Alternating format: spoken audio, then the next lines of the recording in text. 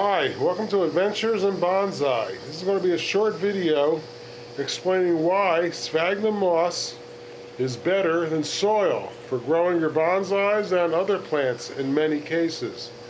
Let's take a look.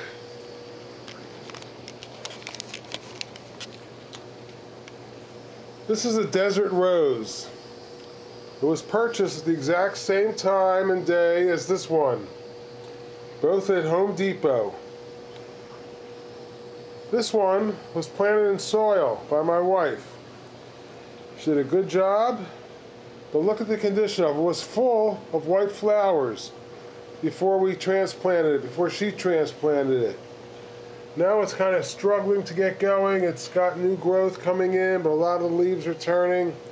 That's what happens when you use soil. The difference is this here was done in sphagnum moss. I think I've lost one flower since I did it. It looks healthy, it looks good. Much better results.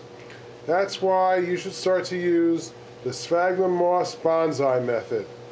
Have fun with your bonsai.